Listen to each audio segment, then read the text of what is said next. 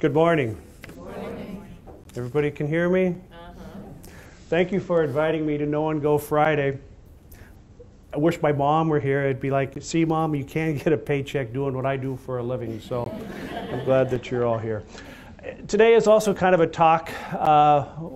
What's a day in the life of a gastroenterologist like? I know people know we're doing procedures all the time. As gastroenterologists, we spend really half of our lives in a clinic setting seeing patients. The other half is spent doing some type of procedure. And I thought we'll touch on a number of the services that are offered here by the gastroenterology service at St. Agnes. If at any time during the presentation you have a question, please stop me. Otherwise, at the end, I'll certainly take any questions that you may have. It's fitting, too, that this is March. March is Colon Cancer Awareness Month, so every year in March you'll hear radio ads, you'll hear, there'll be newspaper print ads, there'll be talk shows that we do, all to spread awareness about colon cancer. Although the numbers are getting better, we're still going to diagnose probably 350,000 colon cancers this year. Roughly 125,000 people will lose their lives to colon cancer. Now, the good news is since we've started doing mass screenings over the last 10 years, we have seen the rates of people dying and passing from colon cancer decreasing. So I think we're on the right track, but there's a lot of work to go, and I'll do everything I can to dispel any fears that people may have about a colonoscopy. Next slide. Our team of gastroenterologists, myself, Dr. Kylis, and Dr. Slindy, that's 41 years of practice right there. We've all been here for quite a while. Prior to this organization having gastroenterologists, the surgeons did the procedures, and there are still 6 general surgeons that do a fair number of endoscopic procedures in the GI lab. You might not know that both pulmonologists, that's where they'll do their bronchoscopy scopes into the lungs, is up in the GI lab. You need to have a negative pressure system or room so that you don't spread infection outside of there. When we built the GI lab in about 2001, we thought that was where we had the best room capability to build that negative pressure room. So that's where all the bronchoscopies have done since that time. I'm very proud of the staff of the GI lab. You know, for 3 doctors, you think, geez, they have 25 support people. And that's really what it takes in order for us to have a very well-oiled, efficient system. When you're doing gastroenterology, you're doing the same procedures over and over and over, and you need to become extremely proficient, and that helps the patient has less time to feel vulnerable, and just we get the procedures done. The patients, we hope, are in and out quickly, and it's as minimal a disruption to their day as possible. But we have 17 RNs, 2 LPNs, 4 CNAs, and 1 operator front unit person. And next. And there, the gray hair attests, 41 years of experience sitting right there as of a couple weeks ago. When we designed the GI lab, we designed it so that you would walk in the front door and that we could go in a circular route one way or the other to increase throughfare, meaning that we never had to retrace patients' steps, that we could admit into one room, get their paperwork done, admit them into the system, bring them into the procedure room, do the procedure, out the other side of the procedure, and then into one of the 10 to 20 recovery rooms that we have to recover for an hour or so before they go home. All of our rooms generally, for the most part, have their own private baths. They have TVs. They're very comfortable for the hour or 2 that you're going to be spending there. We have, I think, about 46 working instruments at any one time. And Kim here is washing a scope. The instruments, whether we use them or not, all have to be washed to a high level of sterile disinfection once a week. And so we actually probably have 2 people whose sole occupation, the nurses will take turns doing it, But that's all they do is clean instruments day in and day out. I mean, it's a lot of volume that passes through those doors.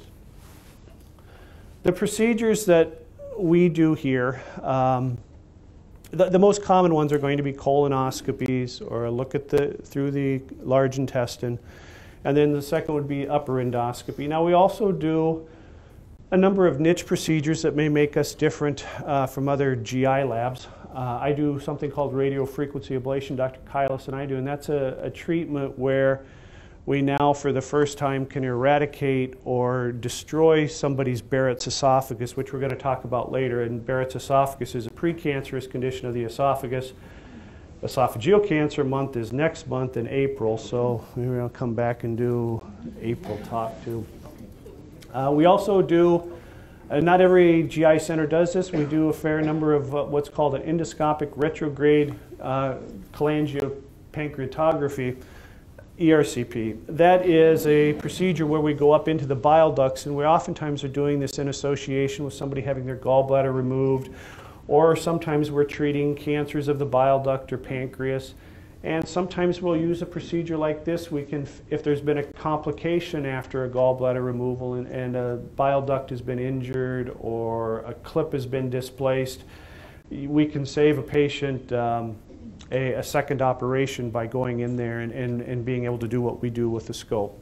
All of the procedures that we do there's no, if everything is gone right, there's never an incision on anybody's tummy. Everything is done through the mouth or another orifice, and so people are always told you won't wake up with any scars from when we're done. About 10 years ago, capsule endoscopy came out, and we will show one of those today. That is a large vitamin-sized pill that actually takes 2 high-definition photographic images per second. And that allows us to look at somebody's small intestine and other areas of the intestine that we really can't reach very well with the scope.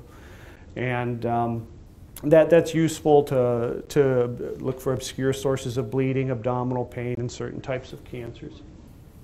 Endoscopic ultrasound is simply ultrasound that is affixed on the end of a scope. It allows us a very high-definition view of a tumor so that we can more accurately stage that for our friends in the cancer center before somebody would undergo surgical treatment or chemotherapy. Esophageal motility, and these again are all studies that most GI labs will do. We, I think, do have what I view as top-notch equipment in all of these areas. Esophageal motility is a way that we can measure the pressures within somebody's esophagus. There are certain diseases where people lose the ability to have their esophagus contract, and sometimes before Dr. Stanley or Dr. Reynolds or Dr. Moen would do a surgery to fix somebody's heartburn, they'll need to know that somebody's esophagus swallows well and it's not going to be a problem after surgery. Bravo pH study is a little computer chip that we'll put in the esophagus, and we'll show you examples of all of these later, where it allows us to determine the pH in your esophagus for a 48-hour period of time while you're just wearing a belt pack and going on with your normal life. All of these things, 5 years ago used to be wired procedures. You had wires coming out of your nose, wires going down to the belt, and people really would just sit in a chair and do nothing for the next 48 hours, and you really don't get a very good test result. Now that everything is a wirelessly transmitted procedure, we can do these things and people will go on with their normal life, so I think we can get much better estimates as far as, is this the source of somebody's chest pain when they're known not to have any heart disease? Is it because they're having bad reflux? And next slide. Right now, the GI lab does about 6,000 to 6,500 cases per year. This is last year's data. We did 3,800 colonoscopies and about 2,300 upper endoscopies. On average, when you look at day in and day out, the GI lab does about 30 procedures per day, or 30 different patients are admitted and discharged through the GI lab. We start doing procedures at generally about 7 in the morning and then really don't close up shop until 5 o'clock or later whenever the last ones are done. I think if we can go to our next Now some of these things, I'm going to just show you some slides of some things. You can just hold it for when you get there. About what we're actually doing. And because for patient confidentiality, I get all my videos off YouTube because they're not protected and they don't show anybody's names. So if this is disgusting to anybody, look down and it'll be over in a few seconds. What you're looking at is a large polyp in the colon. And that is, certainly we're magnified here. In real life, that is probably a little bit bigger than walnut size, okay? It's not grapefruit size, okay? So, the only reason we even have grapefruit is so people can have something to compare the size of their tumor to, okay? So if anybody says they had a polyp the size of a grapefruit, that's wrong. How do we get a polyp? A polyp starts out as two genetically imperfect cells, and all of us have genetically imperfect cells. Our bodies have a great system of policing these cells and taking them out of existence. But with breast cancer or with colon cancer, we have two cells that are imperfect, and those two cells become 4 cells. These 4 bad cells become 8 cells. And for some reason, our body's genetics that are supposed to be able to detect and remove these cells, it slips through the cracks. And we get more and more of these cracks as we age, partly because of genes that we're born with, genetic barriers that we hit during life, foods that we eat. All of those decrease our body's ability to fight off these cancerous cells. It's actually pretty well designed data. We know that it takes about 12 years from the time a polyp starts until you get a colon cancer. This is a polyp that is probably in that 10-year range. Okay. Now the one good thing about having a long time frame is that it gives us plenty of time to go in and do a colonoscopy and remove a polyp before it becomes cancer. I would say 95% of the colon cancers that we diagnose upstairs are going to be in somebody's very first colonoscopy.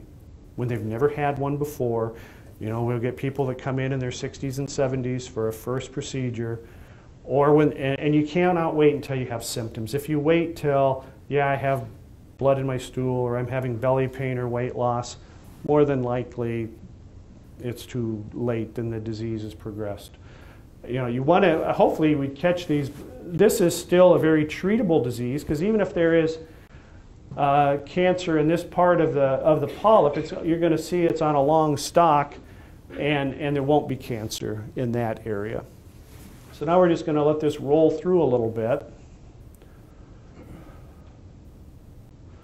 Okay. Now what they are doing, that blue loop is around the polyp, and that's called an endocinch. And that is a device that we can just basically choke off the blood supply to it, so we know it's not going to bleed all over when we're done taking it out. And let it run.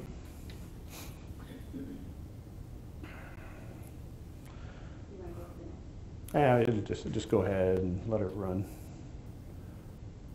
Okay, go to the next, yeah.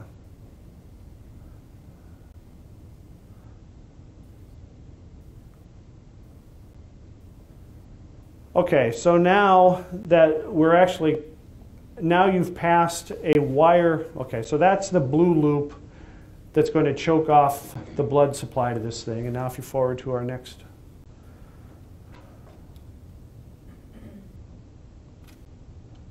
Great. And now if you right here, what you're seeing, this braided wire actually is a lasso that goes around the polyp, and it's going right onto the neck area of it. And now you're going to pass cautery through it, and you're going to cut that polyp off so you can let it run.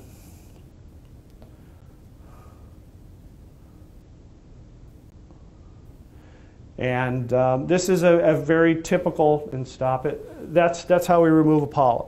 Okay, so now this polyp, this is too big to remove with the scope. A lot of times small polyps will just suck through the scope into a collection system. This one we have to drag out. But what I wanted to show you here is, this big polyp, that's all you're left with, is that little divot there. In a 1 week's time, you won't even be able to see that. In fact, oftentimes we will people can get their first tattoo with us at any time because we'll inject ink into the wall so that we can always find that area. So people can get inked in our division as well. The base here is normal tissue. If there was cancer there, this person's now cured with just the colonoscopy. In a period of there's a small risk of bleeding after a big polyp like this has been removed. That risk goes on for about 10 to 14 days total. Okay. And so that was a polyp being removed. Thank you. That worked nice. This is our scope locker, and it looks like we've got some things out for repair. All the instruments are expensive. They have to be. Does that clip that you put in there, does that just stay there? Does it dissolve? No, what'll happen, that clip, as the that little butt end that we saw sticking out, that will retract into the wall of the colon. And as that retracts back in, it will push off that nylon clip, and then you will pass that out and you'll probably never see it. Thank you. Yeah, so anything like that, please ask, because sometimes I forget. I don't know where these things end up, but we usually will start doing procedures at age 50. Now, African American, the recommendation is to start at age 45. They have higher incidence and actually, for unknown reasons, have worse characteristics as far as the time of presentation and have a worse response to treatment. So everything leads to us starting sooner. Procedures are usually done every 5 to 10 years, and it depends on if we're finding polyps or not. It is an outpatient procedure. It is generally done with moderate sedation, but can be done all the way up to general anesthesia. Very rarely do we have to give people general anesthesia. We do many cases, probably 5 to 8% of our colonoscopies are done with the assistance of the anesthesia service, and they, with the concoctions they use, can keep people absolutely comfortable if needed.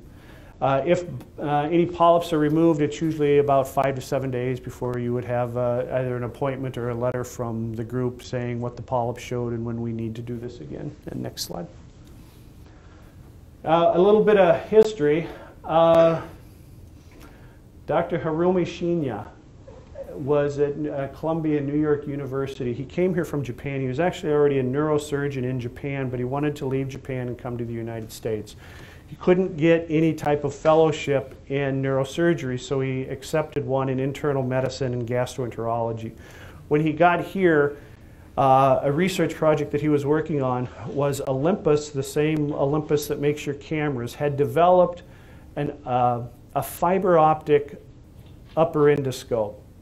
And back in the day, a fiber optic scope contained about 100 bundles of just very small diameter flexible glass rods encased in vinyl, and then light would shine through one end. And it was kind of like a kid's periscope in that it allowed you to see around corners and through something. And he started playing with that to see if he could manage to work this in the colon. Now, it didn't hit the mass market until probably 77, 78. The surgeons here, Tom Carlson and Tom Freeman, who many of you may know, they were the first doctors that did colonoscopies here. And I talked to Carlson yesterday, and he said he thought it was in '85. But that's, I kind of am into history. Let's see. The song in 1970 would have been Lola by the Kinks. It would have been Come Together by the Beatles. Those would have been, and Stairway to Heaven would have started a couple months later. So that takes you back. You think that's old? Last night, you want to see a bunch of old people, go to a Bob Seger concert. I went last night, and it's like, okay, where is the assisted living vans? Where are you hiding? Because, and Bob's like, I bet you don't remember how old that song was. And it was 1968. some of his old music was from, and it's like, oh my God, when did we all get old? When I first started here, we had 2 dinky procedure rooms, and there wasn't even enough room in those 2 rooms. You had to take the patient's gurney out in the hallway and turn it around and then put it back in because there wasn't enough room to spin the beds. We had to be done and out of here. The dictation station was an old telephone booth. Okay, if anybody remembers that. We had to be out of here by 5 o'clock because Narcotics Anonymous had meetings on Tuesdays and Thursdays. So the day had to be done by then, and we had to have all the patients out of there so they could come in and have their meeting. Between every case, the nursing staff had to wheel the patient down to the old OR recovery area, and we figured it was like a 200-yard round trip. And so everything would just come to a grinding halt between each case. Jim, you've got to remember those days. Now, when we built this, and up until a few years ago, and it probably is the same, we had the largest GI area outside of Milwaukee. It had 6 procedure rooms. I guess that's still the case. Now you could say maybe 7. It gave us the ability to have 20 patient recovery beds, and allows us to do many more procedures than we could back in the day, such that we now can do 30, 35 procedures a day. 35 is a long day, but we have days like that. Next slide.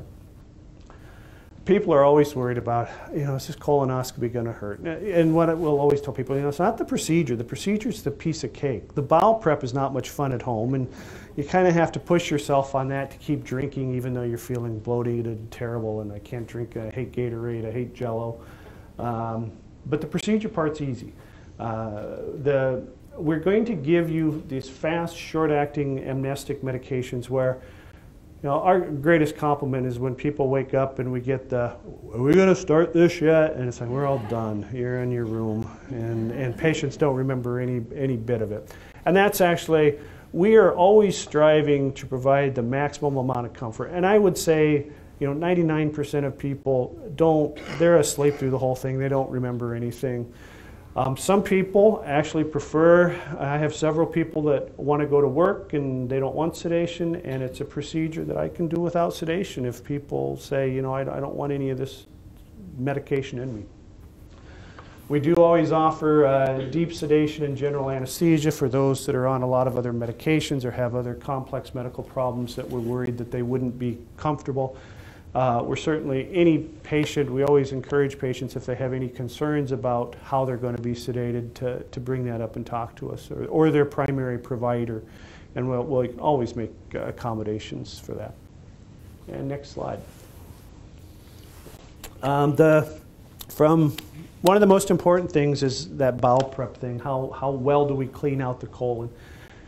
And that is something that we actually grade ourselves on, and I think in the future others are going to be grading us on, is how well these colons are prepped. We have a system that we think is reproducible about how clean a colon is, because how clean a colon is determines how well I can see, how well I can find polyps, and how well I can save somebody from having complications of colon polyps.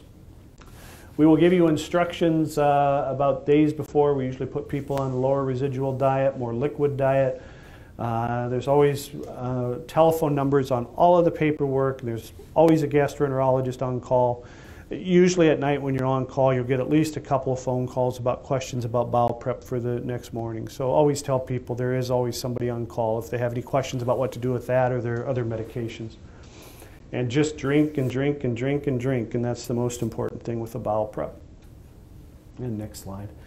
And it's, it's the difference between seeing on a snowy, foggy day and being able to see in bright sunshine when we're doing these procedures. And next slide. We think if there's a lot of different ways you could look at these numbers. I mean, you're going to have 125 to 150,000 deaths. We think that we could definitely cut that down to only 30,000 if we were doing a really good job with screening. And despite the fact that this is the gold standard test for diagnosing colon cancer, compared to mammography and other screening methods, typically in women, we're not doing as well. Some studies are saying that we're only evaluating 60% of the people that we should. I think a lot of it's a grassroots effort. We got to get out there and convince people that this is not a bad thing. And facilities like ours, there's no embarrassment to this. They do so many of them up there. I tell people, I doubt your butt's going to be the best I've ever seen. I doubt it's going to be the worst. And there's 20,000 in the middle that nobody, yeah. So it is a piece of cake. And next slide. When we're doing an upper endoscopy, we're kind of switching gears now. We're looking at the esophagus, stomach, and the duodenum down into the first part of the small bowel. And that is, oftentimes we're looking for a disease called celiac disease. And I wanted to mention that briefly. Celiac disease is a very common, up to 5% of the US population has it. It's a disease where we can't break down wheat products. And there is a celiac disease support group here at St. Agnes, and you may, and not a lot of people know that. Celiac disease in kids can cause anything from small size, short stature, diarrhea, anemia, irritability, fatigue, doing poor in school, false diagnosis of ADHD. All that stuff has been attributed to celiac disease. In adults, celiac disease is it's a big misnomer. It can be crampy, irritable bowel complaints. It can be, why did I have a compression fracture at 42 when nobody else in my family has bone issues? It can be, why am I losing my hair? Why am I gaining weight? Why is my thyroid not working? All of those are potentially causes for celiac disease. A trip to the dermatologist, oftentimes a lot of skin conditions are related to celiac disease, and oftentimes a dermatologist can just look at it and say, well, do you have celiac disease? I mean, very, very common disorder. Other things that we're typically looking for are people who have chronic heartburn or reflux. Probably about once a week we will have to come in and remove a piece of swallowed something that gets stuck in the esophagus. That's a very common procedure that we do when we're on call. We're also doing many evaluations for abdominal pain. I feel bloated. I don't have much appetite. And then we also will place stents into the esophagus for esophageal cancers. I brought some stents around, and people could just pass those around.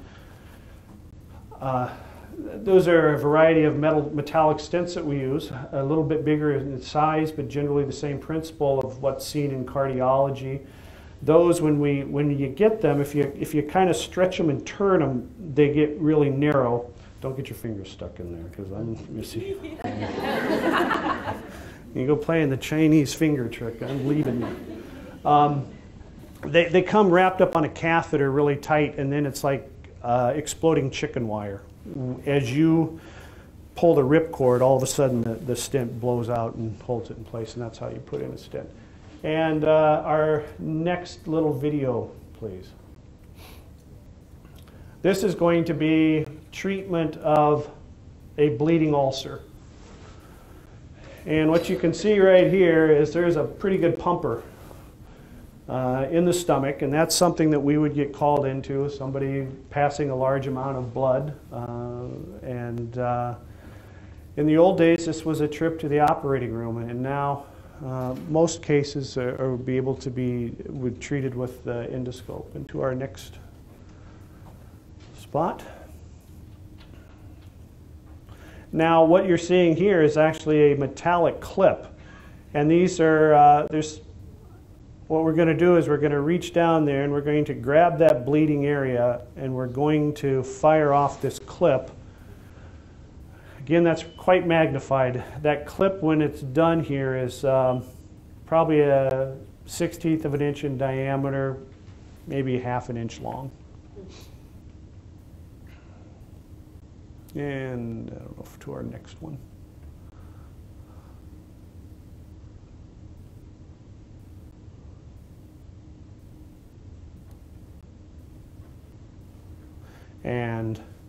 So that's what it looks like when we have clipped a bleeding vessel. And we'll use clips. There's a lot of different ways and toys that we can use to stop bleeding. Clips are one method. Sometimes we'll inject medications. Okay, sometimes we will inject medication, sometimes we will cauterize and burn, and there are just several different ways, the clips being one. That clip will fall off in a couple of weeks. And next.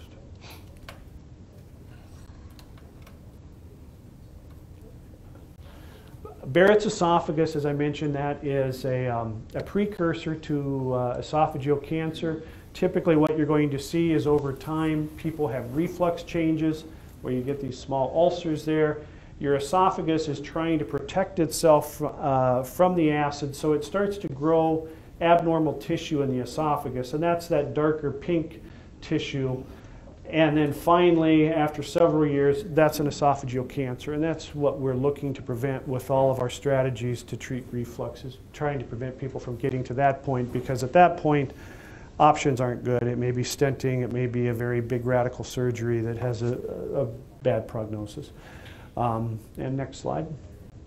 You know, we think average age when we diagnose people with Barrett's esophagus is 50 years. They will have typically had about 4 to 5 years of steady 4-time-a-week heartburn.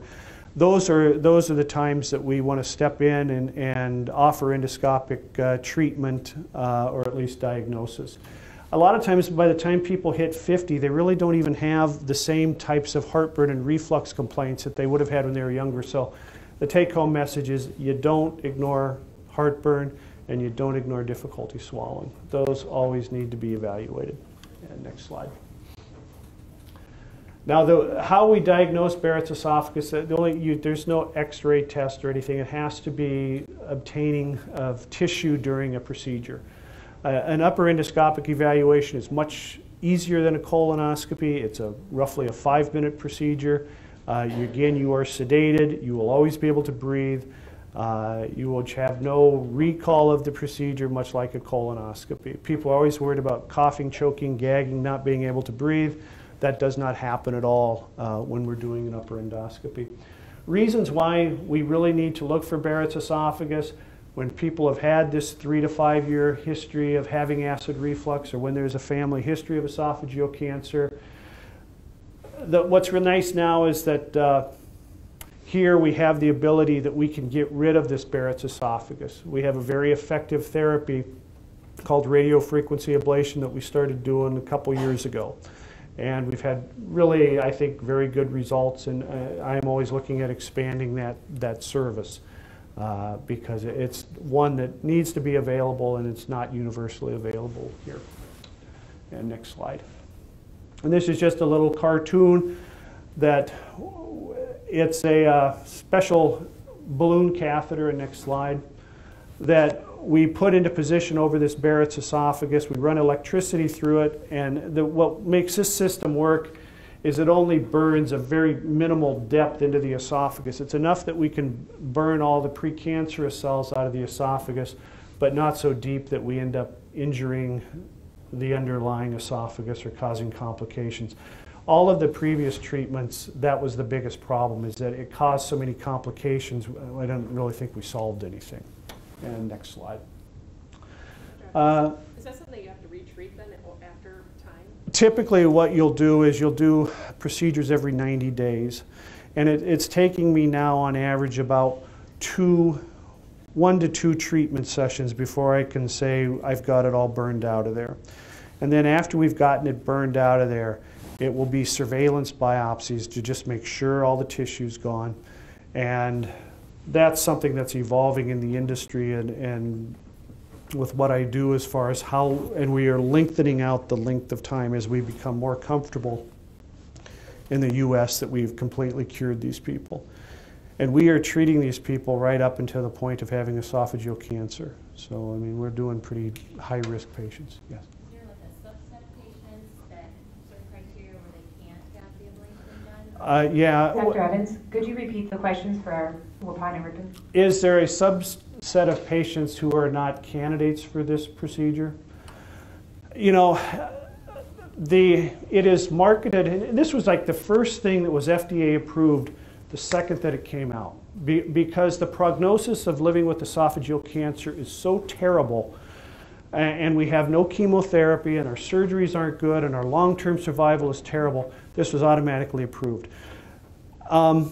right now, insurance companies are looking more favorably the worse dysplasia you have, the closer that you are to cancer. We've had some patients that would fit the criteria for having the family history and the long segment, and they're young men. And young guys between the ages of 43 and 50 are the highest peaking group of esophageal cancer. And it's a scary rise in how much that's going through the roof. In time, I think in 5 years, I think anybody who has Barrett's esophagus, I think it will now be that that's covered. I think I'm going to look at this like colonoscopy. And at first, you had problems getting colonoscopies covered. Over time, that's gotten easier and easier. I think over time, it will for Barrett's. But right now, if you had no dysplasia and it was a short segment, some insurance companies are not going to pay for it. The other thing, there is data, and this needs to get out there. If this works as well as we're saying it will, it becomes cost effective for us to remove the Barrett's rather than us to just keep looking every few years and double checking and never doing anything to get rid of it. Is this the Halo procedure? That's the Halo procedure. That's the trade name, so I didn't use it. There's now one going to be called, it's a cryotherapy one, which if you failed Halo, we would freeze it out. And that's next on the horizon. Moving on to ERCPs, and I can pick up the pace here.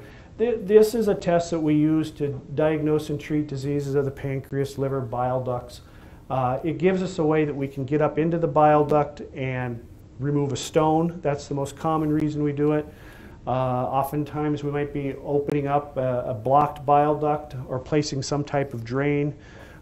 Typically patients would come in yellow and jaundiced. That's the procedure that we're doing. We don't do as many of those as I like. Probably do 150 a year, something like that, on a good year. The next slide. Capsule endoscopy, and we're going to pass a capsule around, and everybody can look and hold and touch that. It's just the white part, not the blue part. The patient swallows that, and it takes 2 images per second. It's a high-def camera that the battery pack in the pill lasts for about 8 hours. And so I'm going to get 60,000 images all the way from the nurses taking pictures of themselves before you swallow it to other stuff you don't want to hear about, to and you don't have to recover that and bring it back to me, okay? When it goes, it's done. And all of those images are relayed wirelessly to a battery pack, and then we sit and watch a movie about what it looks like. And the reason we're doing it, it allows us to look at your small intestine. It allows us to look for conditions of low blood count, cancers, things that we can't see when we do a scope procedure because there's too much small intestine in the middle we can't reach. Okay. And this is an ulceration, a circumferential ulceration. That's what you might see with Crohn's disease. A lot of medications cause ulcerations of the small intestine. This patient had been anemic for a long period of time, requiring blood transfusion. So this is a way that you're not going to see on any type of CT scan or any other imaging studies. So, and next slide. Endoscopic ultrasound, that gives us the capability to do fine, high-quality detection on growth to try to determine as accurately as we can the stage of disease at the time of diagnosis so we can best have the best treatment available, whether that would be surgery first or whether chemotherapy first and radiation first. It depends on how well and how accurately we can stage. So a lot of these diseases, you don't want to put somebody through a huge surgery if you knew that there was no chance you were going to cure it. Patients need to have the ability to make that decision. Endoscopic ultrasound helps us do that. And next slide.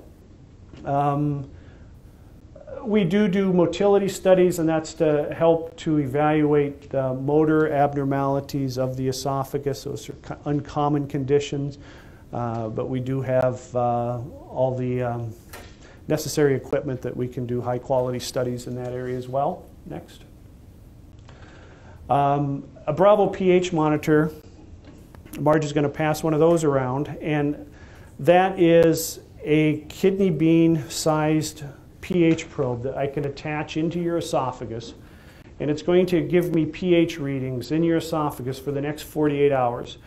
And that allows us to try to determine why you have chest pain. It allows us to determine why our heartburn medication is not working for you. That's quite an advancement over what it used to be when we have to have wires going through the nose and a belt pack. That people can do their normal activities. And that actually, the little brown bean thing on the end of that actually gets snapped off onto the esophagus. Next slide. And all that you're left with is this little kidney bean shaped thing that's attached to the esophagus. That will stay attached for about 10 days, and then that falls off, passes in your stool. Next slide. And that takes us to the end. Does anybody have any questions about anything? How soon would we screen if somebody has had gastric or esophageal erosions? Would be generally in 5 years. And that's mainly because the medicines that we use are so effective in shutting off the acid in the stomach. And the acid does do some good things, so we just want to make sure that people aren't developing Barrett's changes or other bad things right under our noses while we were treating them with these very potent medications. We didn't talk about it today, but there's now been some kickback that some of these medications, like the Prilosec, the Nexiums, the Omeprazoles, the Prevacid, that those really have some bad side effects. And I think there's a concern that we need to be careful when we're using these. Even though they're available over the counter, people can do a lot of damage.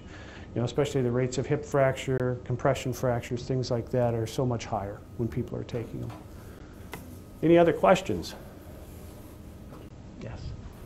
What is your take on food as far as organic? I'm sorry, I'm too much noise up here. Take on organic food. Your take on organic food. You hear everything I know organic foods are not standing up. Really, a few months ago, they found no changes as far as health quality, things like that. I think people who eat poorly, we can say that there's a correlation between high-fat diets and colon polyps, high-fat diets and reflux, and high-fat diets and esophageal cancer. So I guess that's eating well does pay from that standpoint.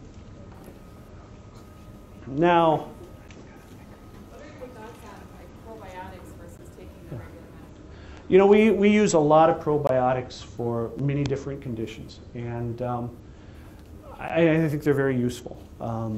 There are several varieties out there. Some people like what's in yogurt. Some people like the many different varieties you can buy. They definitely have benefit, and we use them a lot more now than we did 5 years ago.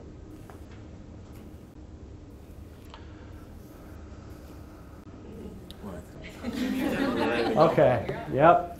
So we thought what we have, Jim has been so kind to volunteer. We have an Olympus training model that Jim is going to try to do a colonoscopy on. Go, Jim. And I don't know, how many golfers in here? How many people bet on the golf course? If you're not going to bet on the golf course, don't play. So the bet is, if Jim can get to the end of the colon in 3 minutes, I'll write a big check to you on behalf of you guys' name for some program of your choice. If Jim can't get to the end of the colon in 3 minutes, then Steve Little is going to buy you all a water bottle. Okay? Okay. So we have a monitor here. Got gloves. We got the plastic bum insert.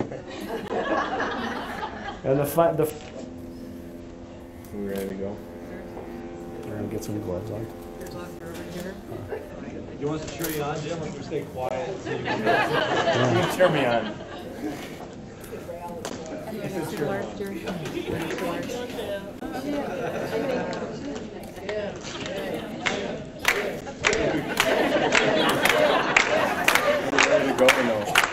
Yes, it is ready to So I go. mean, I believe it's there.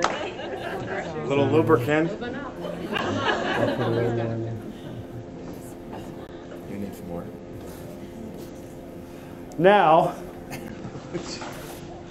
you can't believe how many tens of thousands Olympus would spend on developing a training model. And you can put in all sorts of trip-ups to make it harder. Now, we've taken them all out, so this is as easy as it gets. Now, the wheels on there, Jim, the small one makes your left-right movement. The bigger wheel does up-down. Okay?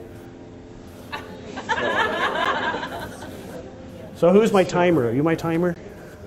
What should we give him? 3 minutes? 4 minutes? What do you think? 3? Okay.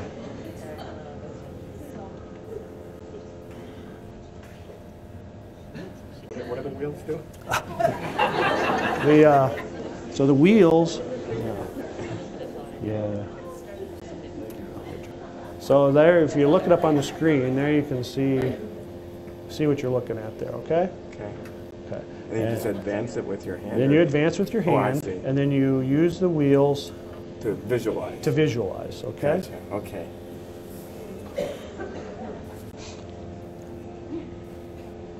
There you go. Oh, look, look. Oh, now you got it flipped over. I don't know what you did there. That's when the patient's like, oh. Yeah. Well, they're sedated, so. Yeah, they're sedated.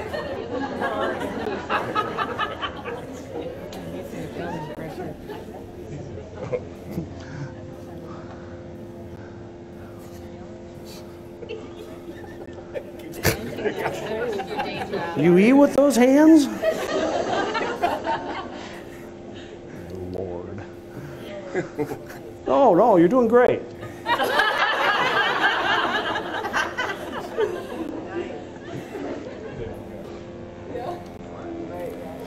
Remember I said 99% of people are well sedated for this procedure? General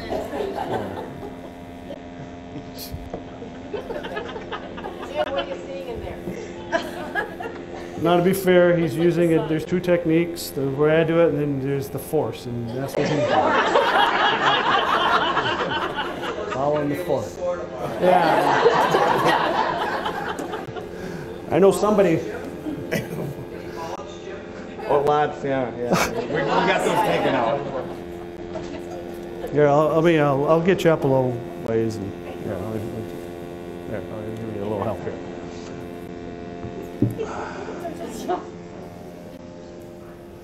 Maybe it's broken.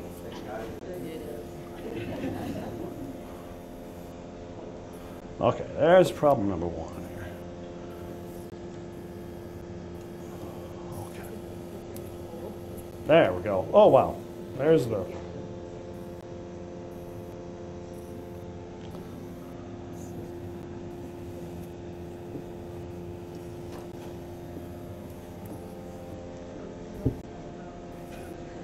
Yeah, there. You can see it. Yeah. Christ, I can't even do this.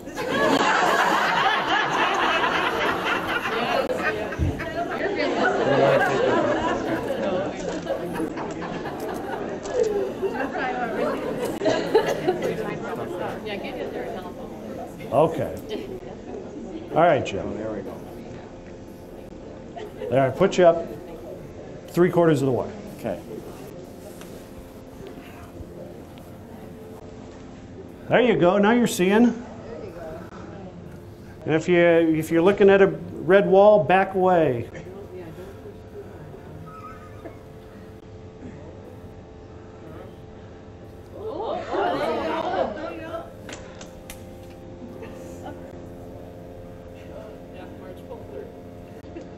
Yeah, Marge, help him out there. Make the colon fit him. I want Marge to help him with mine. It's called abdominal pressure. 10-second warning, Jim. 10 seconds. Long pressure. One more heave.